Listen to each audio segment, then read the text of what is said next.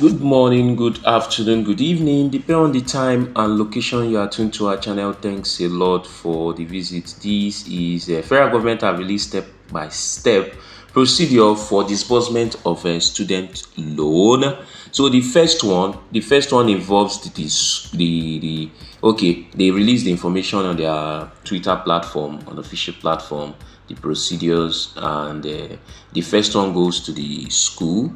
The school now have to disburse, as in to upload the student information on the Nigeria Educational Loan Fund database, and that information includes the student's matriculation number correctly, JAM number correctly, student's course of study correctly, academic level, and the institutional fees. So that's that for the school. Then on the student side, the student have to make sure that all these things uploaded prior to his upload is correct.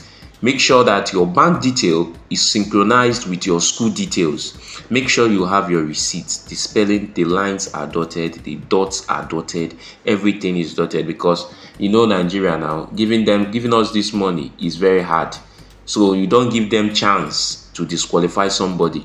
Any small mistake, you use that opportunity to disqualify somebody.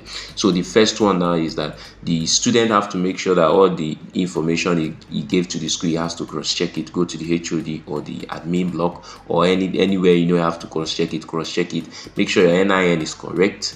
Then after that, the second procedure. The second procedure is filling the form correctly.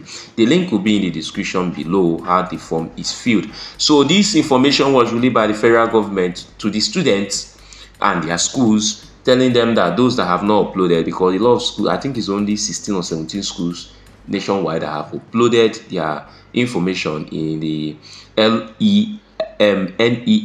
Fund SVS database. So the federal government is appealing on the schools to do that, and the students to their bit, so that this money we disbursed, I think is 1 million or so.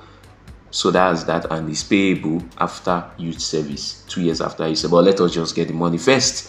So that is the information reaching us, and we decided to lay it across so that we'll get this money disbursed to the students now. 1 million for students is not easy. At least that will cushion a lot of effects. See you on the other side, guys.